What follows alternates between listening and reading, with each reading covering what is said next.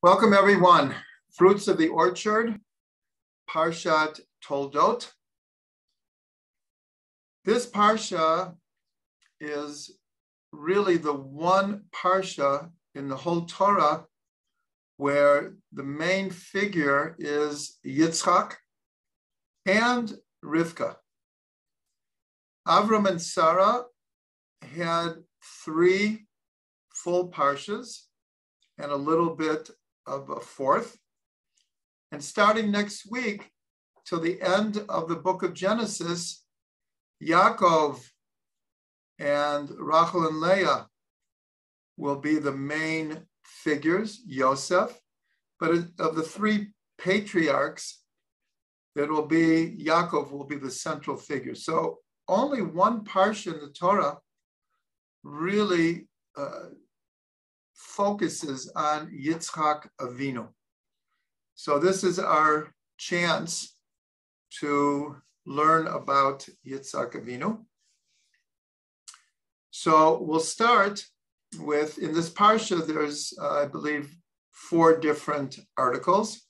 The last article is about how the name Yitzchak, the 4 letters of Yitzchak, Yud, Tzadi, Chet, Kuf, that each one of these is, the first letter is one of the ways that we refer to Eretz Yisrael, as we're going to see. And the reason that this would even come up is that there was in this week's parsha, there's a famine in the land of Israel, just like there was a famine at the time of Abraham. Avram and Sarah go down to Egypt because of the famine. Later, Yaakov leaves Eretz Yisrael for 2 reasons. One is his brother Issac wants to kill him, due to the end of this parsha, where Yaakov, we'll call it, engineers getting the blessing that Yitzchak had, at least initially, had thought to give it to Esau. Afterwards, when he gave it to Yaakov, he confirmed that he came to understand that he was the right person to receive it. But he also left Israel. So when there was a famine in this week's parsha, so Yitzchak, in a sense, was prepared to leave. But God came to him and said, don't leave the land. Stay in the land. This is the land that I will give to you and your children. So in Parshat Lech Lecha, 4 different times, God promises the land of Israel to Avram and all of his descendants. In this week's Parsha, this promise is reconfirmed, and this time it's given to Yitzchak. Later, Yaakov will also get the same promise. But since Yitzchak was the only one not to leave Eretz Yisrael, because later Yaakov leaves for a second time with his whole family and goes down to Egypt. So there's something unique about the connection between Yitzchak and the land of Israel. So the 4 letters of Yitzchak's name, as we're going to show right now, are 4 different ways that we refer to Eretz Yisrael. So the first letter is Yud, and of course it's Eretz Yisrael. So it should be mentioned that in the 5 letters of the name Yisrael is the first letter of all of the patriarchs and the matriarchs. Are all included in the name Yisrael. The Yud is Yitzchak and Yaakov. The Shin is Sarah. The Resh is Rachel and Rivka. The Aleph is Abraham. And the Lamed is Leah. So all the patriarchs and matriarchs have their first letters in the name Yisrael. So we refer to the land of Israel. Today it's the state of Israel, Medinat Yisrael. So that's the Yud of Yitzchak's name. The Tzadi is sometimes the land of Israel is referred to as Eretz Tzvi, the land of the deer. Why is that? There's a number of reasons. One is that Eretz Israel, if you look at a map or a globe, you can hardly see it. It's like so minuscule on the map. And yet, everything is contained here. The whole world, like right now, there are Jews, excuse me.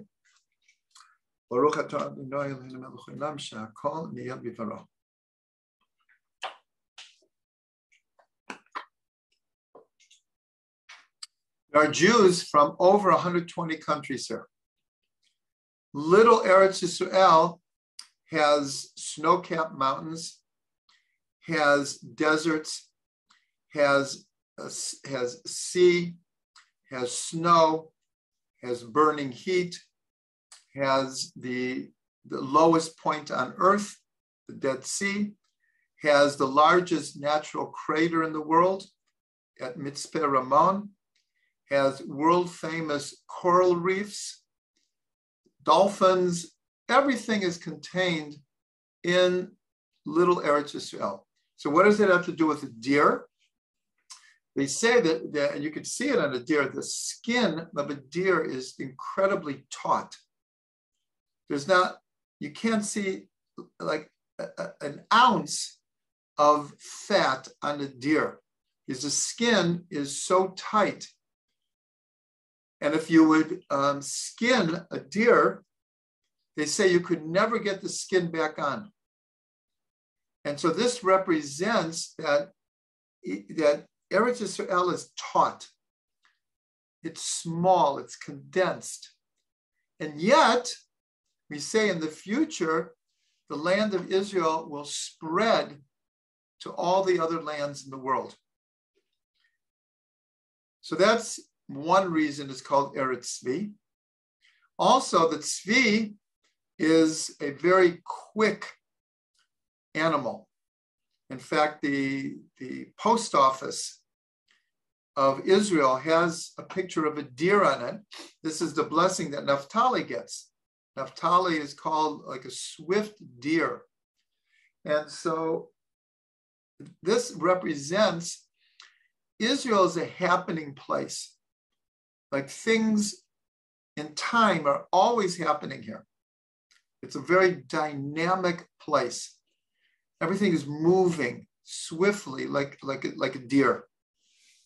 And the third reason is that the numerical value, the gematria of Tzvi, is 102, which equals emunah, faith. And that's the song, for those who were here when we played the song, Kavi el Hashem, chazak v'yamein tzlibecha v'kavi el Hashem. Or before, lule hamanti, if I didn't have faith that I would see the goodness of God in the land of the living. So Eretz Israel is a land of faith, that we know that even though the newspapers make it seem differently, but every day that we're in Eretz Israel and we exist here is on the level of miracle. Because if you look at a map, hopefully it's changing now that we have the Abraham Accords, and hopefully other Arab and Muslim countries will follow. But we're surrounded by, from Morocco to Indonesia, we're like surrounded. So it's a land of faith, Eretz Tzvi. The third letter of Yitzchak is a chet, and that is the verses I just said, Eretz Chaim. Israel is called the land of the living. And that is very, very connected to last week's Parsha. And we touched on this last week where it says, Shnei Chaye Sarah, the years of Sarah's life. And Shnei also means two. The two lives of Sarah. What are the two lives? Life in this world and life in the world to come. And so Israel, that's why there's this custom to try to get buried in the land of Israel. Because one is that we're told that when the resurrection of the dead happens after Mashiach comes, people want to be in Israel already. Don't want to have to take an underground passage to get here. So it's the land of the living. And of course, like I said, with Eretz Tzvi, the land is alive. The people are alive. It's a dynamic society. And it always has been and it always will be. The last letter of Yitzchak's name is Kuf. And that is connected to Eretz HaKodesh, the Holy Land. In English, this is probably the most famous reference to Eretz Yisrael is the Holy Land, Eretz Kodesh. So these are the four letters of Yitzchak's name. And as I said, it's very significant that God said, don't leave the land. Stay in the land. And he's unique in that sense because Avram left, Yaakov left, the 12 tribes left. Only Yitzchak remained in the land. Rivka comes from outside of the land. So one other thing about Yitzchak, the four letters of Yitzchak, is that we're told that the numerical values of the four letters of Yitzchak are also significant. The Yud of Yitzchak, Yud equals 10, and these are represented by the 10 tests of Abraham. The 10th test is Akedah Yitzchak, is the offering or the binding of Yitzchak. So he's involved in the 10th of the tests. The tzadi equals 90. That's the age of Sarah when she gave birth to Yitzchak. The chet equals 8.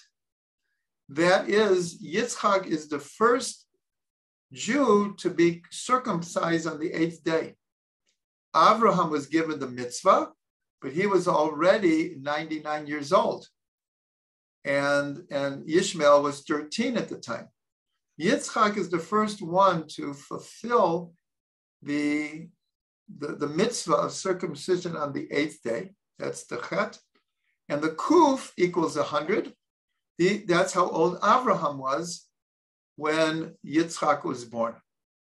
So that's a beautiful understanding of who Yitzchak is according to the gematrias of the letters of his name.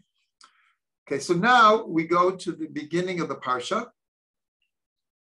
And this is the first article in the fruits of the orchard for this parsha.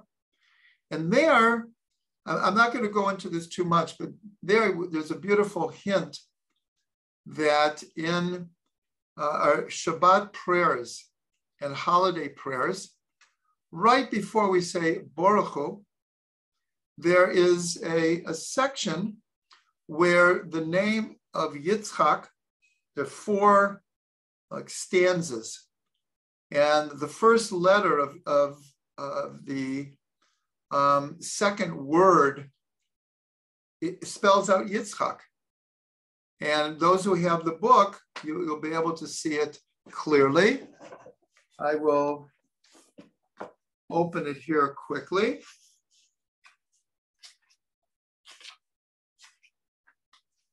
And the third word, the third letter in the third word, hopefully everyone can see this. This is how the prayer lines up. And here we see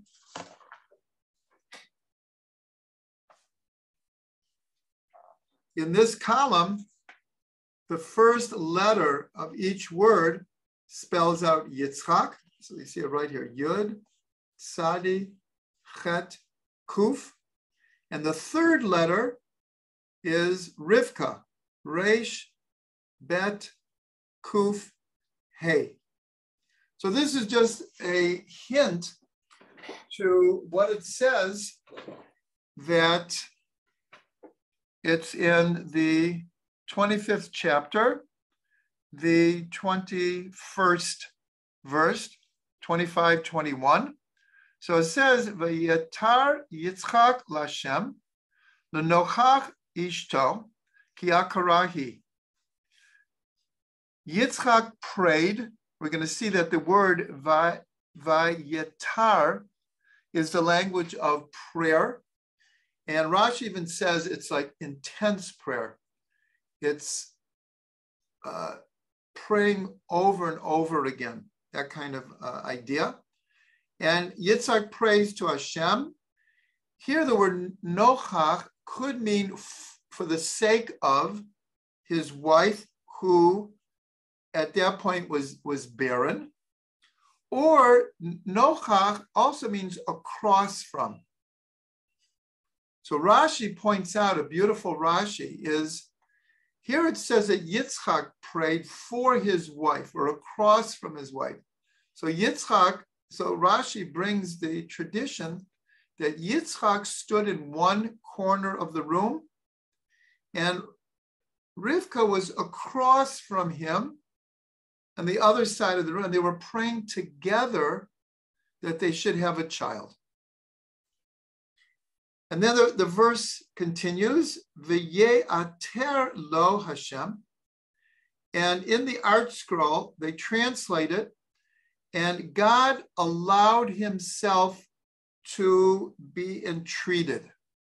Now you'll notice that the word for prayer for Yitzchak is, the Art Scroll, instead of prayer, says entreated. Yitzchak entreated God. And here it's the same word. And God allowed himself to be entreated. And Rivka his wife became pregnant. So here we see that this is a deep connection between Yitzchak and Rivka to prayer. And we already saw this last week, because it says, V'yetze Yitzchak l'suach b'sadeh, lifnot erev, that Yitzchak went out to converse in the fields towards the evening. And we learned that that is language of prayer and meditation. Converse is how we can understand Rabbi Nachman's idea of hit bodedut, the idea of going out into the fields, into nature, and conversing, literally conversing with God, and opening one's heart, and talking to God. Informal prayer. We have formal prayer, but this is informal prayer, opening one's heart and just speaking to God as if he's like right there, which of course he is. We're not always aware of that. So we see that in last week's Parsha, there's a very, very strong connection between Yitzchak and prayer and meditation. And here, Rashi says it wasn't that they just davened one time, that Yitzchak was praying all the time. Yitzchak and Rivka were praying all the time to have a child. So here we see this connection with Yitzchak and prayer. Now, the Slonim Rebbe in Netivat Shalom says an amazing thing. He brings a Zohar, and the Zohar says that this word Ve'yetar, you could read it differently, because the ayin and the chet come from the same place in the mouth, and they can be exchanged. So the Zohar says, don't read it be'tar, read it ve'yechtar.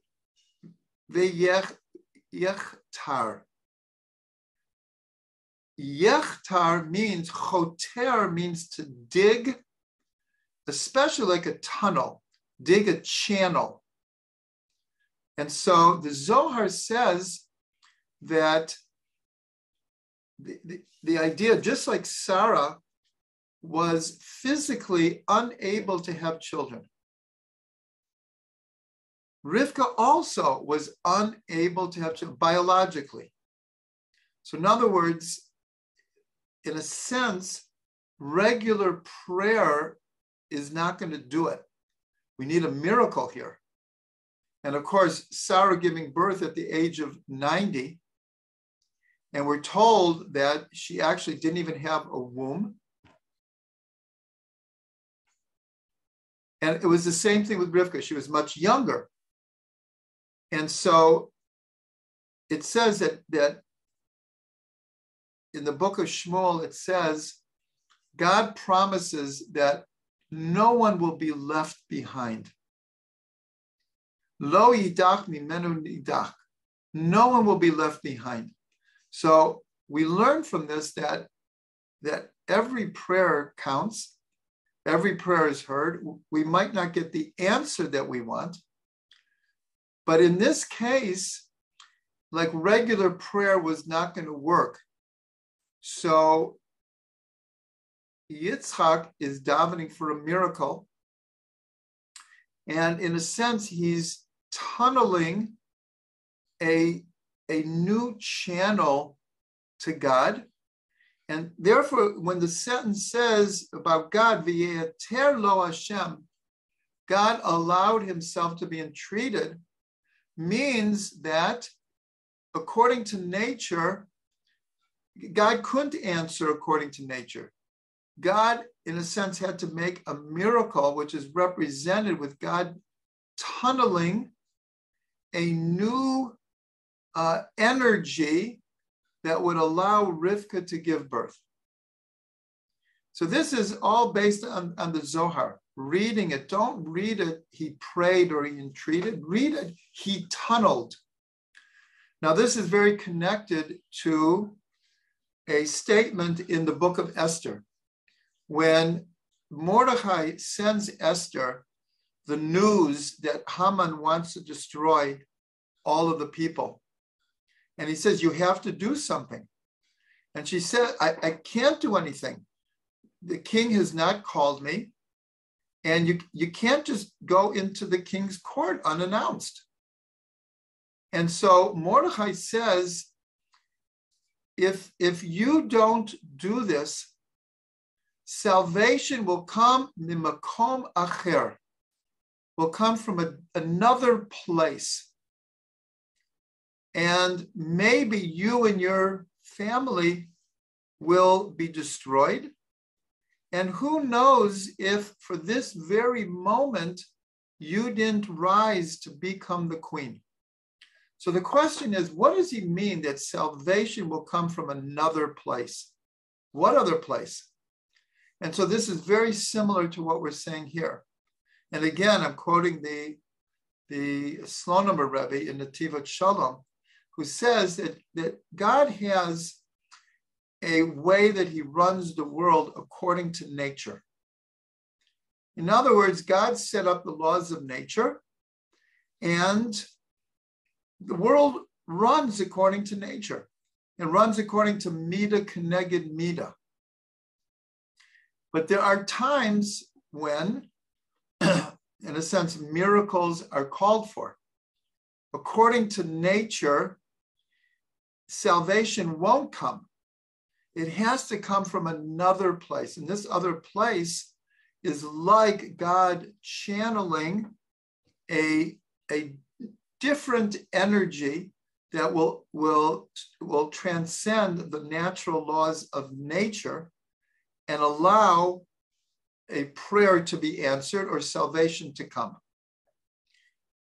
So this is a very, very deep understanding.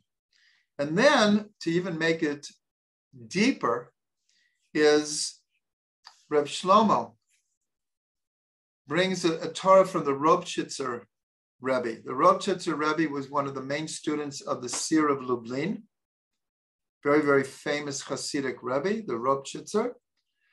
And he explained like this. He explained that since the word entreated or prayed is repeated, first it says Yitzchak prayed, and then it says God allowed the prayer to be answered, or Yitzchak entreated God, and God allowed himself to be entreated.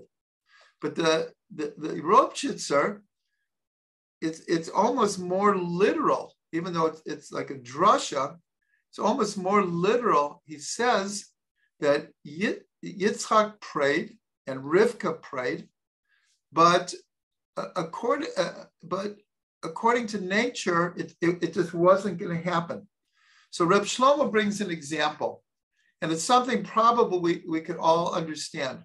He said sometimes, especially with our children, sometimes our child or our friend, it could be our parents, want something, and either they ask us for a favor, or we see that this is something that they really want and really need.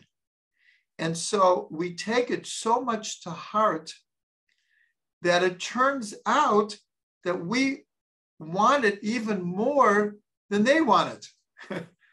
In other words, because of our connection, our love for this person, we personalize their want to the point that, in a sense, we take it over. So here the Ropchitzer says an amazing thing. He says here Yitzchak is praying, Yitzchak and Rivka are praying to have children. And of course, Hashem wants and needs Yitzchak and Rivka to have a child in order to continue the Jewish people. And so because of God's love for Yitzchak and Rivka and the Jewish people, he, as it were, began to pray that Yitzchak and Rivka would have a child. And because God is praying for them, of course, it's going to happen.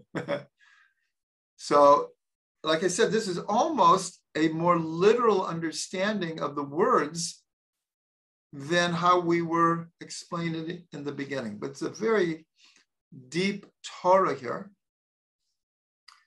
And like I said, I think this is something we can understand, where sometimes someone we love wants or needs something, and it touches us so deeply that we really begin praying for them in an even more intense way than they're praying for themselves.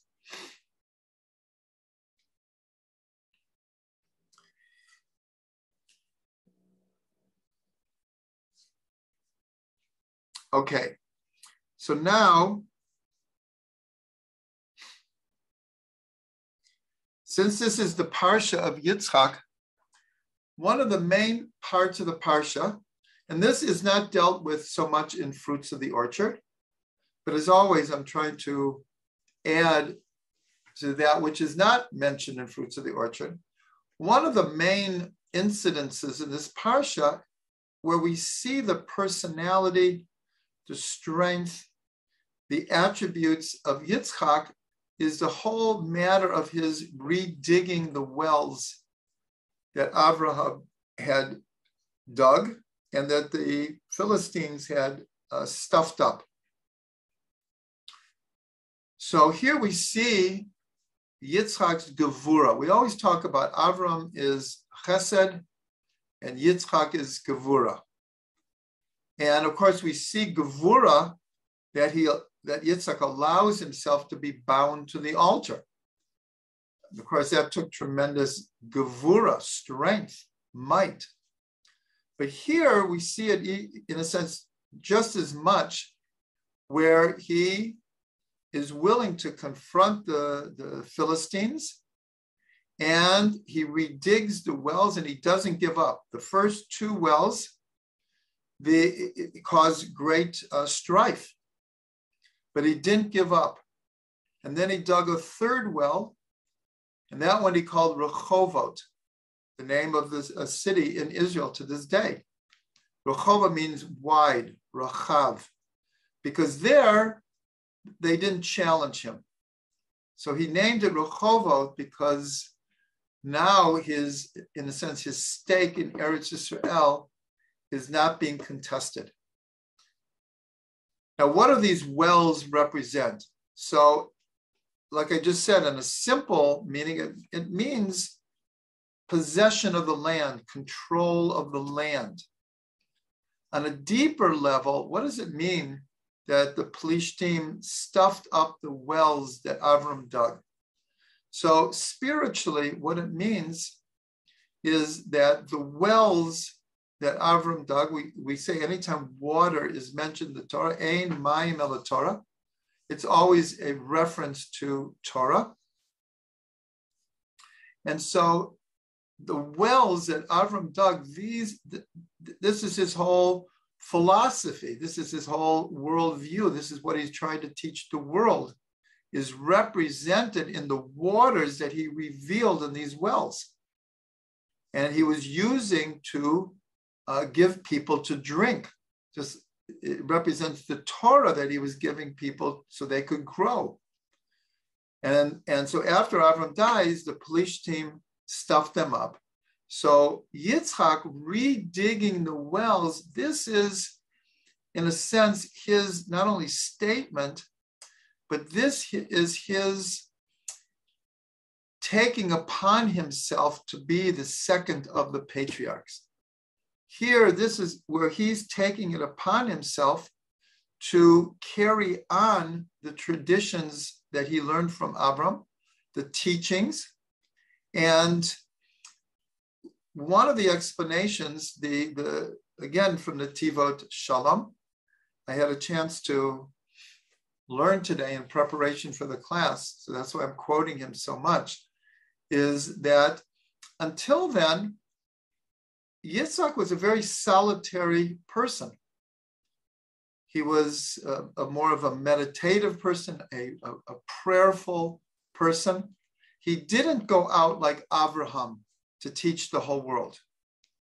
And yet here, it's his redigging the wells. Well, part of that is to give water to the thirsty. That's why in Isaiah, it says, all who are thirsty, go to the water. Well, that's like, isn't that obvious? Why did a great prophet of Israel have to say, if you're thirsty, go drink something?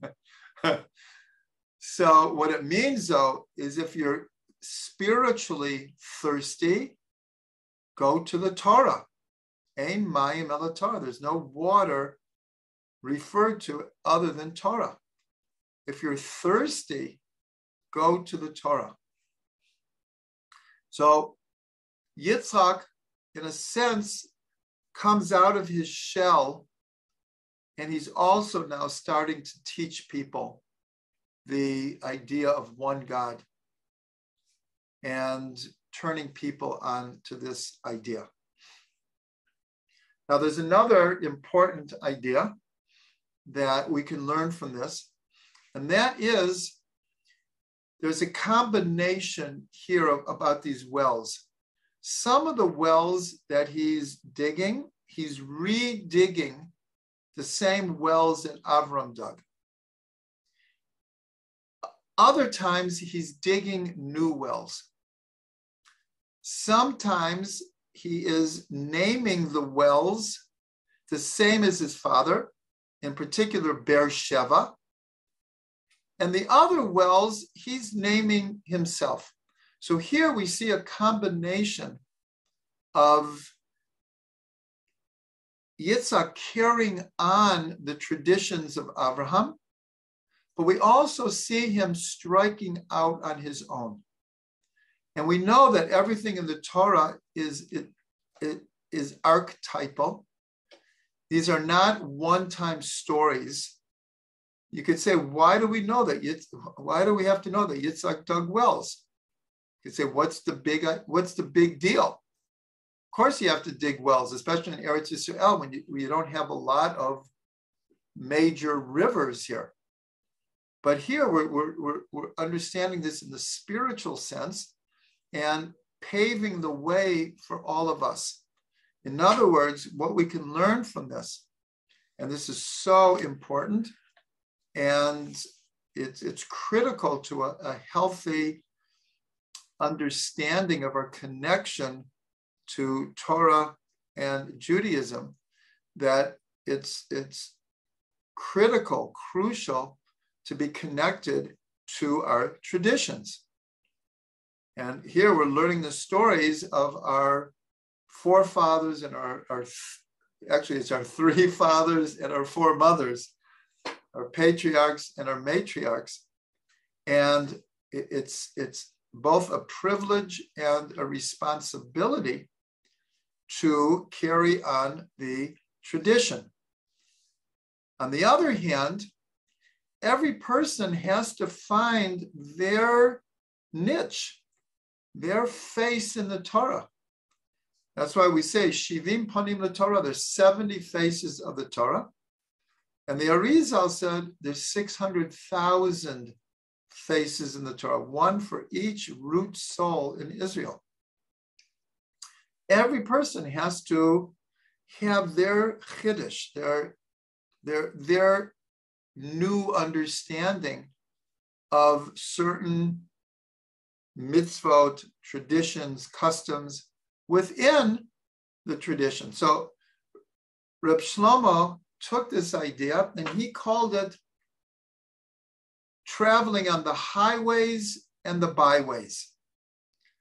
He said, the highway, this is our tradition. We need to stay on the highway. The byways, are the little called shortcuts. This is our special little corners that are connected to the main highway. It's like, you're taking like Highway 70 in America, and the rest stops along the way, right? So it's like you take the highway, but then you get off and you take a little tiyul and you find something beautiful or new. So this is the combination of tradition and newness. And this is also a Torah from Reb Shlomo. Back, if you remember, when after Abraham frees Lot and the people of Sodom, and he comes back to Israel, and Malki Tzedek comes and greets him. He was the high priest of Shalem, Yerushalayim. It was called Shalem then. And he offered him bread and wine. So this is another Torah from Reb Shlomo. He said, what's the difference between bread and wine? He said, bread, the fresher it is, the better it is. Stale bread doesn't really make it. What is wine? The older it gets, the more age it gets, the better it gets. So he said this is a great secret of our connection to our tradition and Torah, is we have to know when to connect deeply to the wine of Torah, meaning the older our tradition is, the deeper it gets, the richer the wine.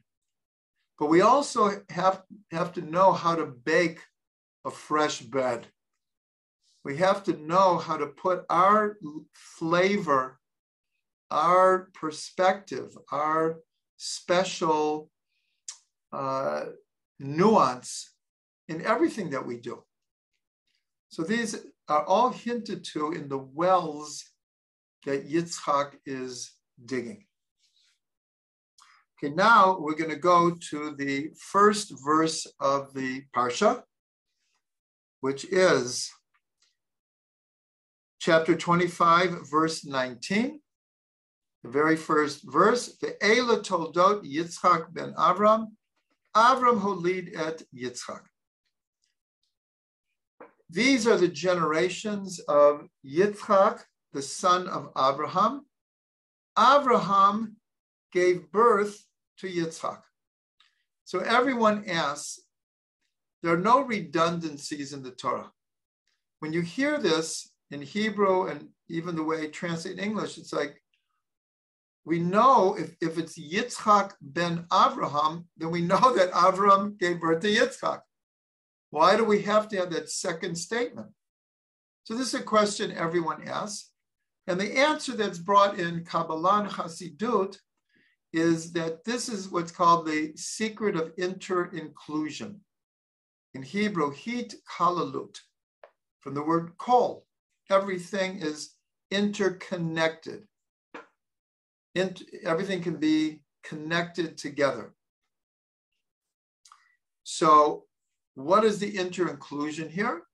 So we learn, and it's brought down that it happened at the Akedah, that the main attribute of Avram is chesed, and the main attribute of Yitzchak is gevura.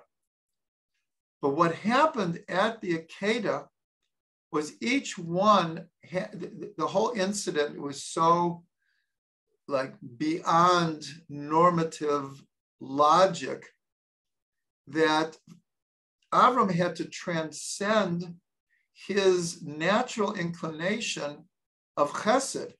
How in the world is he going to fulfill God's seeming command to sacrifice his son? It's like it would run against any of our sensibilities, especially Avram. But he had to take upon himself gevura.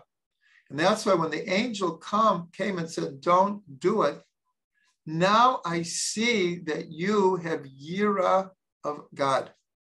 Yira is connected to gevura. In fact, the numerical yira means fear or awe. This word yira has the exact same gematria as gevura. It is the inner dimension of gevura. So Avram had to take upon himself gevura. Yitzchak had the gevura to allow himself to be bound on the altar, but he had to take upon himself chesed in order to fulfill his father's command and God's command. So this is the inter-inclusion that takes place. Now I want to mention here, and we don't have time to go into it, but some of them you could actually see on YouTube. And some of you may be aware, for around 3 years, Rav Ginsburg gave a monthly class in English in Jerusalem that was broadcast around the world. I had the great privilege of being the MC for these classes. And my favorite, in 3 years, he covered a lot of different subjects, but there was a period for almost a year where once a month he would take a personality in the Torah and he'd create what's called a partsuf. A partsuf literally means a face, but it means a structure. And what he would do, and I'm only bringing this up because here we're talking about Avram is known as chesed, but Avram also had gevura. He went into the fiery furnace of Nimrod for his beliefs. Well, that takes a lot of strength. He fought a war to redeem his nephew. That takes strength. His whole life, actually, he broke his father's idols. he had tremendous strength. And we're going to see that Yitzchak, where else do we see the chesed of Yitzchak? And that is at the end of this parsha, and in Fruits of the Orchard, there are two articles about Esav and Yaakov. And the last incident in the portion is Yitzchak calls Esav in order to give him a blessing, thinking that perhaps he had reached the age where he had to prepare that maybe he could leave this world at any time. And there is the whole story how Rivka urged Yaakov to dress up like Esav and to go and to receive the blessing. So the question is, we would have to dedicate an entire class to this incident. It is definitely one of the most enigmatic, deepest, profoundest, interesting stories in the whole Torah. Like, what happened here? What are all the motivations here? Who thought what? Why did everyone act the way they acted? So that's not my purpose right now. But the question everyone asks is, why would Yitzchak want to give this incredible blessing to Esav and not to Yaakov? Everyone asks this question for literally thousands of years. What was Yitzchak thinking? So there are many, many ways to answer this, many. But I'm just focusing on this inter-inclusion of Gevura and Chesed. Because here we see Yitzchak was fully aware of who Esav was. He was fully aware that a lot of his actions were not very positive, but he also saw the tremendous potential in Esav. And Esav did have tremendous potential. And he, in a sense, Yaakov, he'll do fine. He'll be okay. But Yitzchak, because of his chesed, he didn't want to give up on Esav. He had tremendous chesed for Esav, and he didn't want to give up. Just like Avram had no problem reaching out to the whole pagan world and people who were doing things quite opposite of what he believed, but he had no problem reaching out and trying to draw them close. So Yitzchak also, when it says that he took upon himself the chesed of Avram, so he's doing this with his own son. He's not going to give up on Esav. And he's hoping that this blessing, this will, in a sense, knock some sense into Esav. It will put him on the right road. So going back to this idea of building a partsuf, so what Rav Ginsburg would do, and I'm really hoping that at some point soon they'll come out with a book in English, because these classes were given over in English. What he did is he took a personality, and here let's talk about Yitzchak, and he would go through the Sfirot, and he'd explain from the very stories, the very verses in the Torah, or the Midrashim, what was the Keter of Yitzchak? What was the Chachma? What was the Bina? What was the Dat? What was the Chesed? He would go through all of the Sfirot, and at the end you have like this holistic picture of a personality, instead of like a very one-dimensional. Avram is Chesed, Yitzchak is Gevura, and that's what it is. No, we know that in each of the Sfirot are all 10 Sfirot. So some of them you can find on YouTube, I believe, where he goes to different personalities and creates this partsuf of all the different sefirot. It's very fascinating, and it's an incredible way to learn. It's an incredible way to learn. Okay, now we go back to Yaakov and Esav.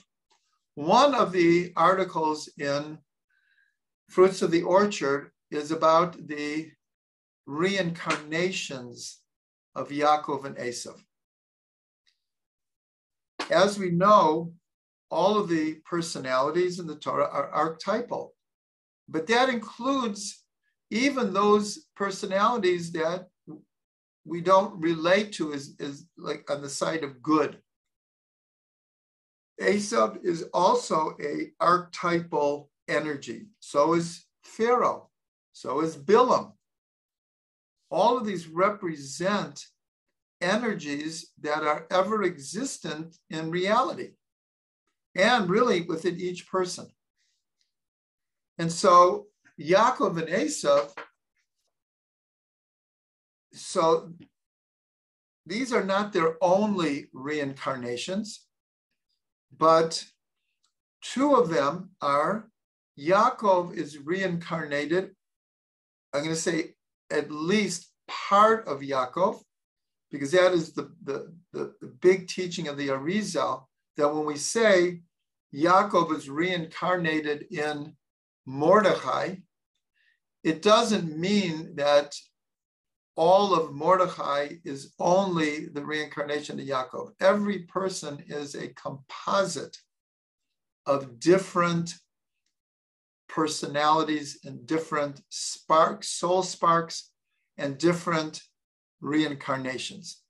So part of the soul of Mordechai and the whole story of Mordechai, Esther, and Haman is Yaakov. And who is Haman? A reincarnation of Esav. Now, what's the connection here? So in a couple of portions, at the end of this parsha, so after Yitzchak has given the blessing to Yaakov, he comes to realize that is really what God wanted. And he gives Esav a blessing as well, but he doesn't take away the blessing he gave to Yaakov, because he realized that was the will of God. He calls Yaakov in, and he confers upon him the blessing of Abraham. He makes him the third of the patriarchs right on the spot. And he sends him away because Esav wants to kill him now, and also that it's time for him to get married. Yaakov leaves, according to tradition, for 34 years. He has the tribes, except for Binyamin. He's coming back to Israel. And in Parsha Vayishlach, he's going to have to face Esav again. This is where the famous wrestling match happens between Yaakov and, the Torah says, a man. Rashi says it's the angel of Esav. He's also fighting with himself. He's also contending with God. We'll get to that parsha. But he defeats this energy, the man, the angel. And the next day he physically greets Esav, and he bows 7 times to Esav. And in a sense, it was like, call it derech eretz, good manners. It was to placate Esav. It was a sign of peace. But the sages actually, and I've said this before, the sages spare no one. No one is spared from the rebuke of the sages. They said Yaakov should not have bowed down. He won the battle against him. Why does he have to bow now? And so in a sense, they criticize him. And obviously the Chazal held Yaakov in the greatest of esteem. This is Yaakov Avinu. So their criticisms are, we'll call them quite minor. So I'm mentioning this because the story of Mordechai and Haman, which is the story of Yaakov and Esau, this time Mordechai will not bow down to Esau. And this is part of his fixing. That part of Mordechai, which is Yaakov, gets fixed by not bowing down to Haman, not bowing down to Esau here. And then there's one other series of reincarnations where they come back, and that is in Rabbi Yehuda Nasi, in English, Judah the Prince. This is the person who compiled and redacted the Mishnah, one of the most important accomplishments in all of Jewish history. He compiled the Mishnah and he wrote it down, what was until then a completely oral tradition. He wrote the Mishnah down so that it would not be forgotten. This was after the destruction of the Second Temple, after the failure of the Bar Chachma rebellion, after most of the Jews of Israel were now in exile already. The community in Israel was terribly weakened. And Yehuda Nasi felt that if the tradition wasn't written down, it could get lost. So he did that. And he's considered part of his soul is Yaakov Avinu. So who is Esau? So Esau is reincarnated in the soul of Antininus. Antininus was the emperor of Rome, or perhaps a better name, he was the governor of Israel at that time. The truth is, I'm not sure if he was the emperor or the governor, but there are many, many stories in the Gemara. They actually were very close friends. They had tremendous respect for each other, even though their worldviews were very different. Antoninus was not Jewish, and he wasn't following Jewish customs, but he loved Yehuda Nasi, and Yehuda Nasi loved Antoninus. And in the Gemara, it's recorded many of their discussions, many stories about them. And here we see a tikkun, a rectification.